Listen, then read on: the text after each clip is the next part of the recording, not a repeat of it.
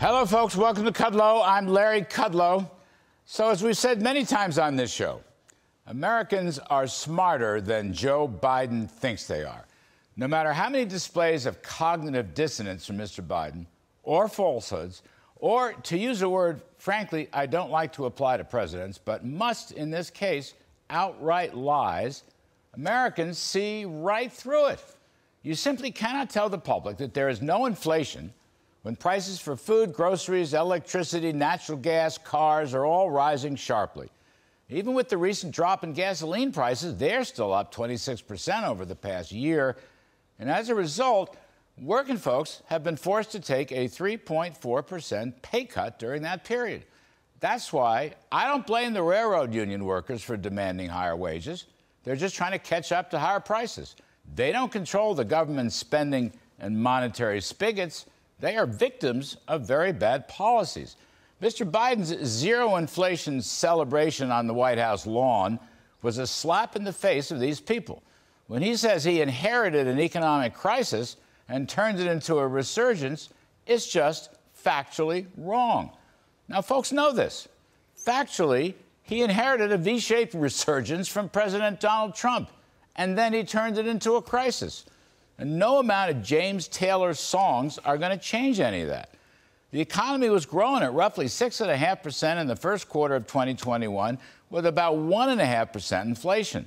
So far this year, the economy has contracted into negative territory, and more is coming. The Atlanta Fed's GDP tracker has now been marked down again for the third quarter from 2.5% a month ago to only 0.5% now. The CPI is rising 8.3% ahead of a year ago. And, of course, people feel this in their bones and their budgets.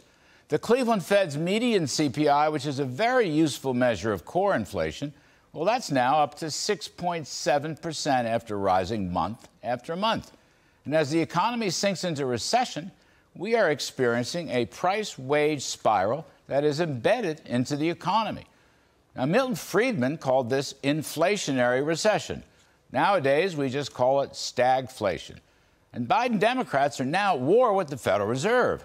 The former keeps spending and borrowing like there's no tomorrow, while the latter, the Fed, is tightening money. This is not a good situation. Actual inflation is 3 to 4% times the Fed's 2% target. And Team Biden's given Jay Powell and their company no alternative but to tighten even more aggressively now, which is going to harm the economy even more, which is frankly not what anybody wants, certainly including me. Instead of opening up all the energy spigots or reducing taxes or removing business regulations, the Bidens are closing the spigots. They are raising taxes. They are marching toward big government socialism with their massive central planning regulatory assault. For now, the supply side is dead. While Democrats scratch every radical, progressive, programmatic itch, think of it this way. The economy basically has no oxygen. Its blood veins are completely clogged. Mr. Biden continues to say this is not so, but the facts clearly speak otherwise. Again, Americans are not stupid. Now, take a listen to a leading Biden ally. See it for yourself. This midterm election is going to have a lot of energy from women and men who don't want the government, don't want politicians like Abbott or someone else coming into their lives. Enough with the nonsense of sending these poor Venezuelans to Martha's Vineyard or excusing a former president who has stolen classified information. Well, stolen classified information, she might know a little bit about that. But look, with the greatest respect, Madam Secretary, these left-wing causes are not going to drive the midterm elections.